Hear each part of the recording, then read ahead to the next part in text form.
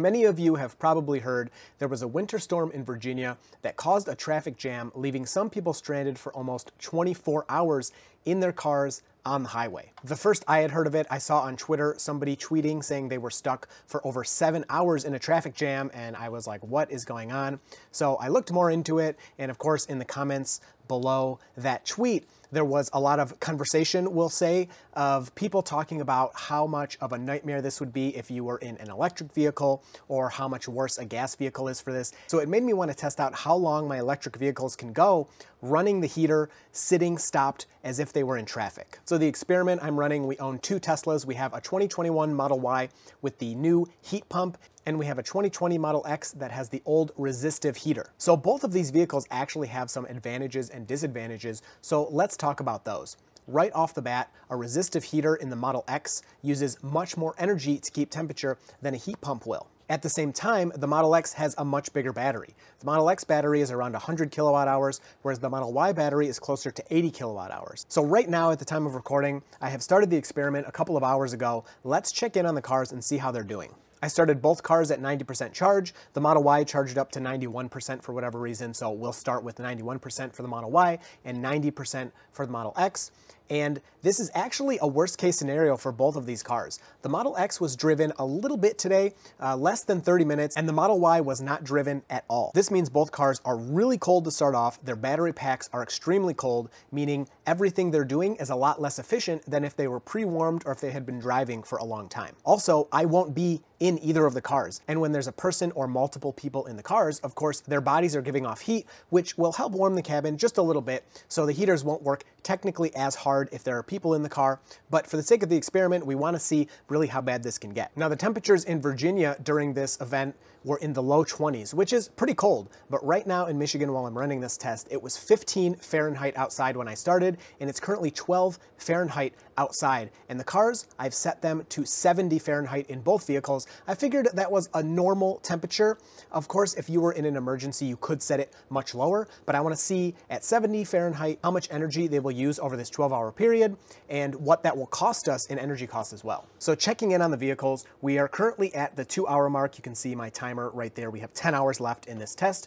The Model Y started at 91% and we're now down to 82% in 2 hours, which seems pretty dramatic, but I will say in the first maybe 15 minutes or so, we lost about 5% of our battery just to get the car from about 15 Fahrenheit all the way up to 70. So it took a lot of energy to get it to that temperature, but now that we're just maintaining that 70 degrees inside of the car, the rate of using the battery has slowed down significantly. If we go into the climate part of the app here, you can see that the driver's seat is set to 3 seat heaters there. That is the hottest it can be, and seat heaters are way more efficient than the air heating.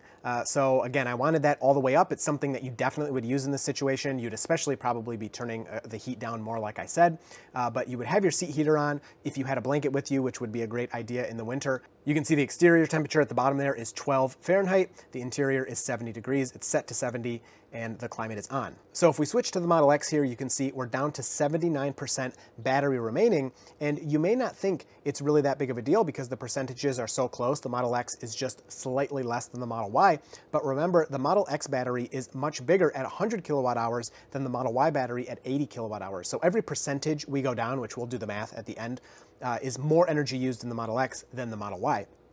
So you can see here, climate, keep on. It says the interior is 75 degrees Fahrenheit, and so maybe you're like, whoa, you are doing too much in there, but I have it set to 70. I'm not sure why the interior is 75. My setting here is the exact same as the settings on the Model Y. You can see my driver's seat heaters are set to the max to keep the driver warm. Now, of course, the Model X is a much bigger vehicle. There is more to heat, but that's kind of the point of the experiment. You can see multiple cars here. We can kind of get an idea of how much energy this is going to use and how long your car can last.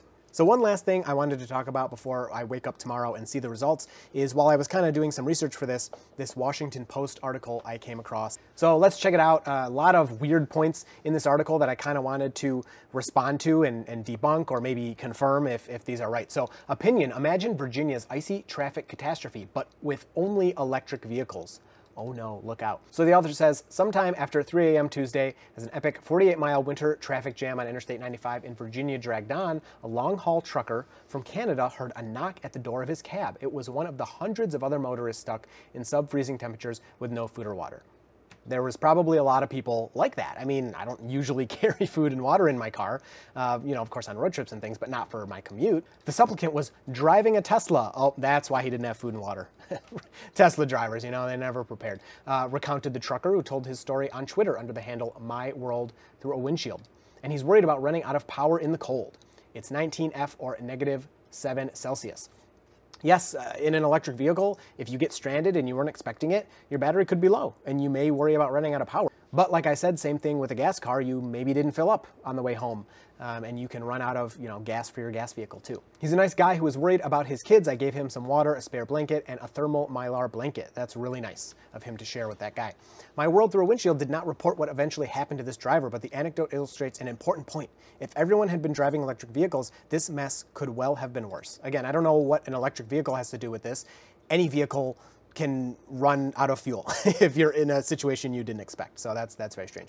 The not so unprecedented event, essentially a repeat of what happened on a wintry night in the DC area 11 years ago this month, therefore provides a reality check on the push by government and business to electrify cars and trucks.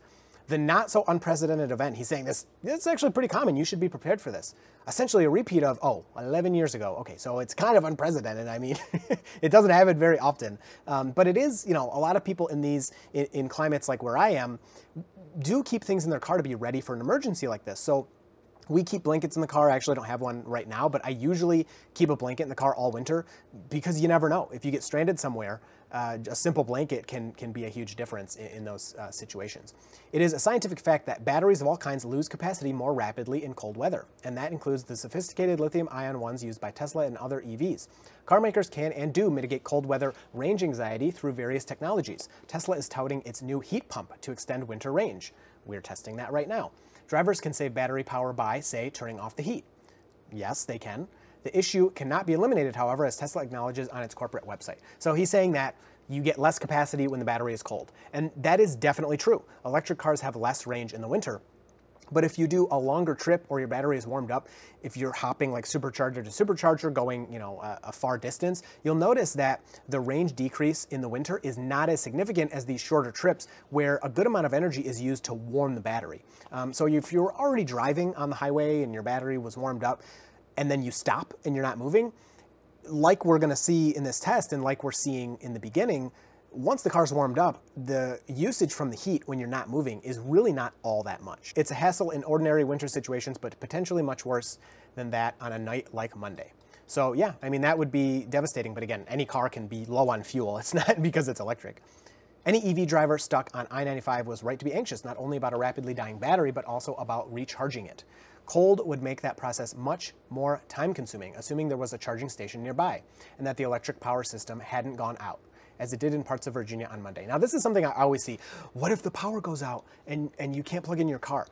Gas pumps also don't work when the power goes out, and there were accounts on Twitter of people saying gas stations in the area were running out of gas. So that's a problem that EVs face, but it's not unique to EVs. Any car can have trouble getting fuel in an extreme situation like this. And talking about charging, if your battery pack is cold, absolutely true that charging takes much longer to ramp up and get fast if it has to warm the battery first. If you're sitting in traffic running the heater for 10 hours, 12 hours, 18 hours, and then you go to a charging station, your battery's already going to be somewhat warm.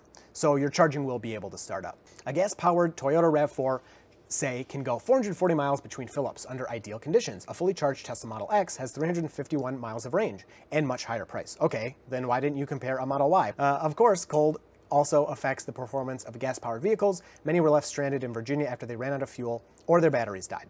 They also have batteries that can, be affected by the cold. And like he said, they can run out of fuel as well.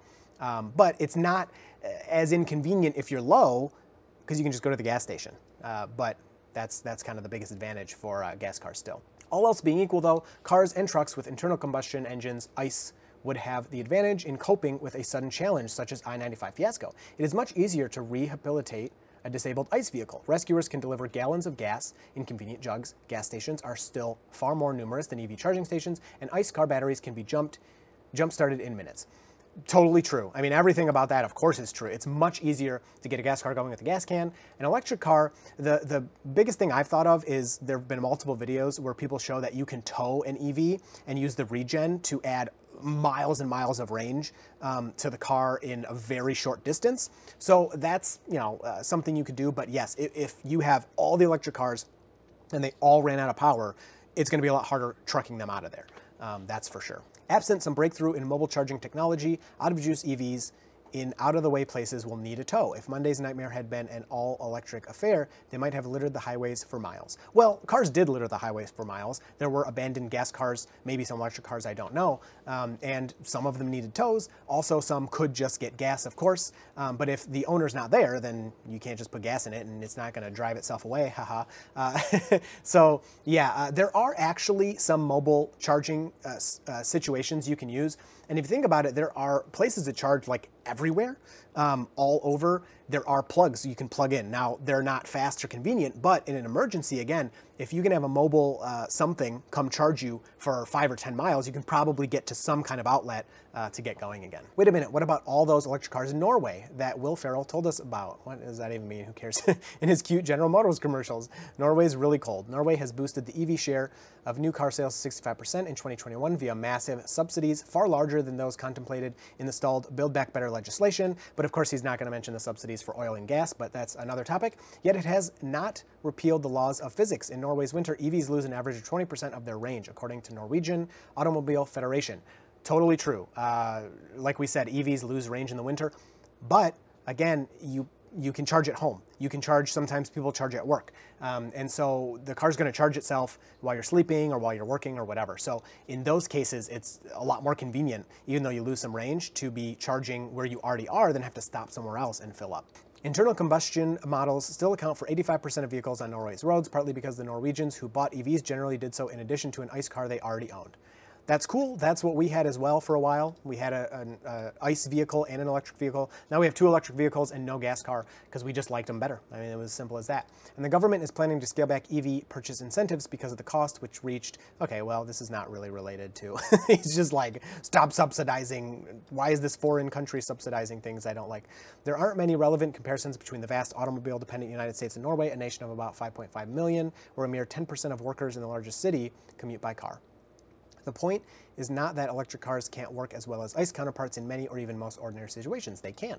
The point is that when people invest their money in a vehicle, they expect to be able to count on it even in extraordinary situations. Yeah, I think we kind of covered all that. Like, you can depend on it. If you are low on charge, then, or low on gas, you're going to be in more trouble than if you had a higher charge or more gas. I mean, yeah, that's as simple as that. Mass adoption of EVs and the hoped-for cut in greenhouse gas emissions thus hinges on the availability of EVs that can do everything existing ICE models can, all the time, for the same price and total cost of ownership with no extra hassle factor in all kinds of weather. That's true. If something's the same price, but it's worse, I'm not going to buy it. Why would I buy the worst thing? I'm going to buy whatever's better that's the equal price. And like that driver on I-95 in the wee hours of Tuesday morning, we're not there yet. That fool Tesla driver didn't bring food and water. I'll link this one below if you want to check it out. There's a lot of really good comments down here you can check out if you want to go to that and read the comments. So I will see you in the morning, and we will check how the cars have done after 12 hours. We can extrapolate that and see how much energy we used, how long they would last in this type of situation. Would they last 24 hours? Would they last 50 hours, 70 hours, 12 hours? Who knows? So I will see you on the other side. Okay, so we're out here. The timer had about 1 minute left. I took screenshots of that. You can see the cars. It did snow last night, but of course on the windows, there's no snow. This is the Model Y here on this side with the heat pump. And we go over to this side with the Model X. Again, no snow on the windows. If you look at the roof, the middle part is much more insulated, so the snow's not melting. But yeah, anywhere there's glass, there's really no snow sticking there. It felt kind of weird to leave them on all night.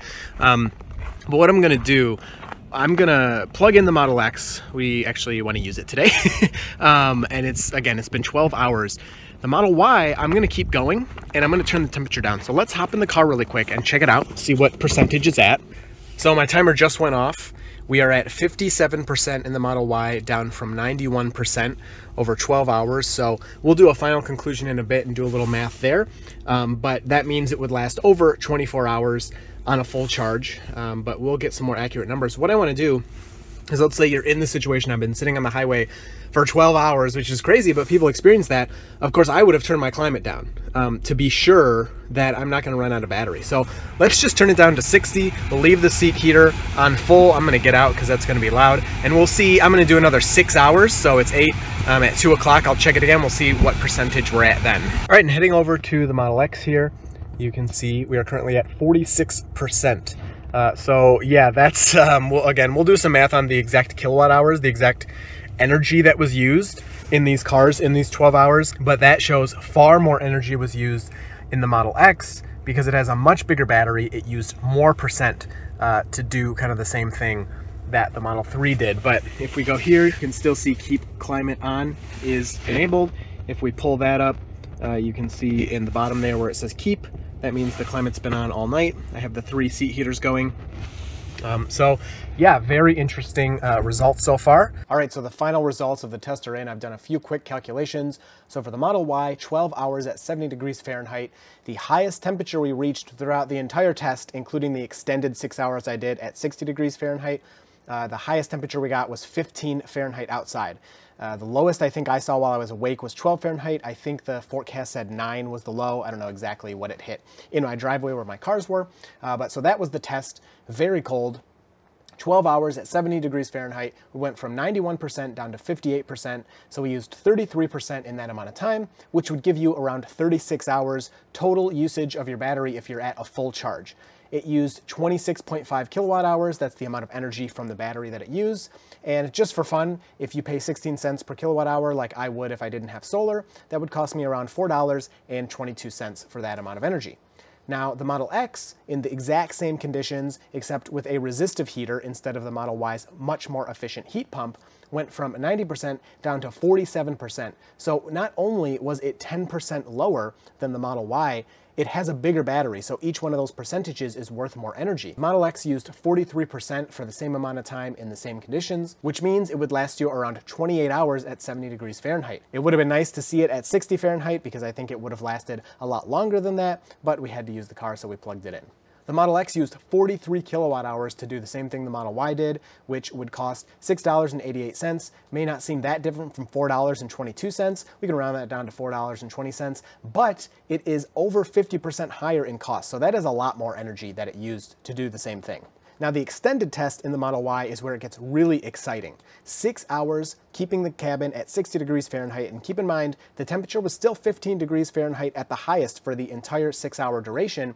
We went from 58% down to 48%. So in that 6 hours, we only used 10%. If we double that, 12 hours, we would use about 20% versus the 33% we used to keep it 10 degrees higher. So if we extrapolate that out, 15 degrees outside, 60 degrees inside the car will last about 60 hours, which is a really long time, again, on a full charge. The 6 hours that I had the car running used 8 kilowatt hours, and that would cost about $1.28. So 6 hours of running the heater costs $1.28. That is some efficiency right there. Now, how long can a gas car last if you are stranded? Of course, just like different EVs, different gas cars have different size gas tanks, use different amounts of gas, but while idling, the best I could find with a little bit of math was somewhere around 50 hours on average is what you would last with a full tank all the way to empty. So it did surprise me how comparable these actually are. If you keep your heat a little too high in the electric vehicle, you're not going to last as long, and if you keep it much lower, you can last longer. Whereas in a gas car, the heat is a byproduct of the waste of turning gas into energy, and so you can just crank it the whole time and be sweating inside your car while you're stranded, and you're not going to run out of gas any faster. So overall, I think it's safe to say if you do some planning before you head out, you should be good. An electric car is not really going to have any more troubles other than if you do run out of charge, it's going to be a lot harder to get you out of there. You'll need a tow, whereas a gas car, you can just bring a gas can. But that's not to say, of course, gas cars don't have their own disadvantages, and I don't want to get into all of that, but you know, everybody wants to beat up on each other and say, you have to have this car, you have to have this car.